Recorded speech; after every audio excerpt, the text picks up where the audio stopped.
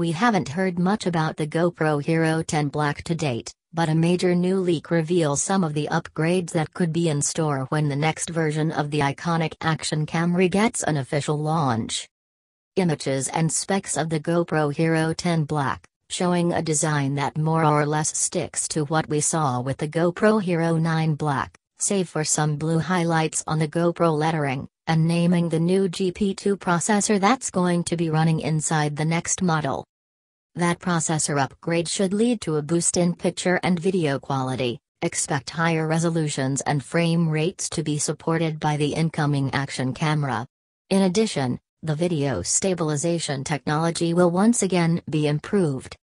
There's a reason that the brand GoPro has become synonymous with action cameras. Its devices are powerful, compact, reliable and very well put together, which gives the GoPro design team a tough challenge when it comes to improving the camera each year.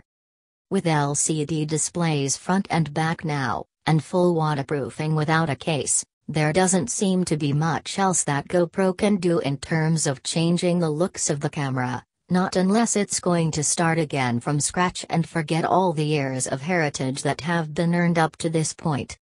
On the inside, the changes are pretty much as we would expect, and what we tend to see each year, upgrades to both resolutions and frame rates, with faster image and video processing and an improved camera sensor as well.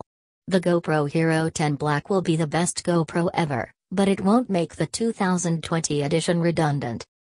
With future action cameras, GoPro may well follow the lead set by Google and its Pixel phones by improving the software processing and enhancements as well as the hardware.